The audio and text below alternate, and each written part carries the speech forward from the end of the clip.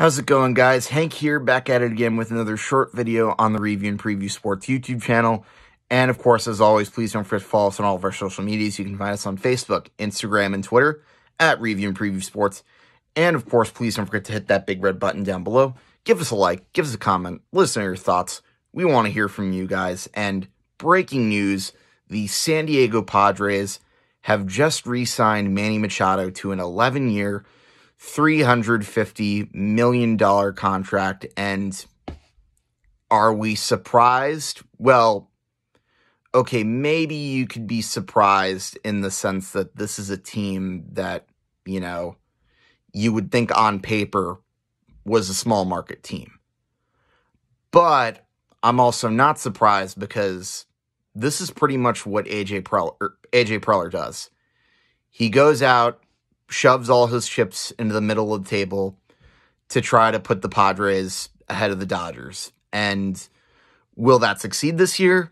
I don't know. I still think the Dodgers are the better team on paper. But let's look at who's on this team now. You got Fernando Tatis signed that mega deal, and we know they're going to get him back eventually after his suspension. You've got Xander Bogaerts, who you just signed away from the Boston Red Sox, who also, I believe, has either an 11 or 12-year contract, which I talked about in another video, which I thought, well, good for them, not good in the long term. And obviously, I'm going to get to the Machado contract, but now you also have Juan Soto, who you traded from the Washington Nationals, and they're going to have to pay him eventually too. Now, with Manny Machado, this is a third baseman who is one of the best in baseball. I would say probably second only to Nolan Arenado.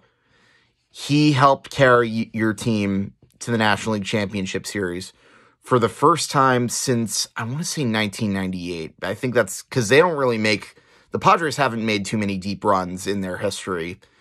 So definitely see why it's important to keep him around, but 11 years, $350 million, there is no way he is going to outperform that contract. So it's probably a win in the short term, somewhat of a win, but in the long run, these moves the Padres making are going to get very, very ugly. But that's pretty much all I have to say. Let us know your thoughts. What do you think of the Machado deal? Do you think it was the right move by the Padres? Do you think they overpaid? And that's pretty much all I have to say. Until next time, I'm Hank and Dicker, and I will see you guys later.